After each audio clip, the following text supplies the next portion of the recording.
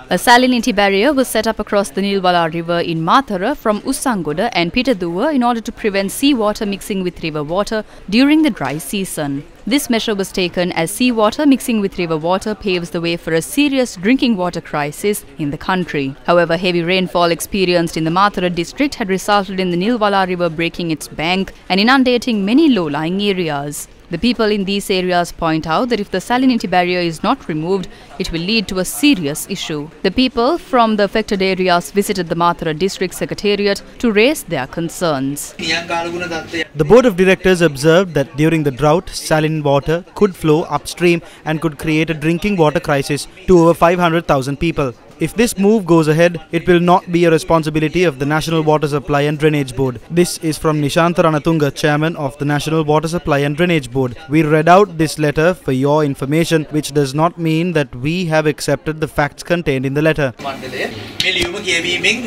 They have not built what they said they would. This is leading to a very serious issue. Anyone can understand that the river was widened. The Director General of Irrigation said that he has no power. However, the barrier was set up in an ad hoc manner. Until this is proven scientifically, the barrier must be removed. The group dispersed later in the evening after it was promised to discuss the issue at a higher level.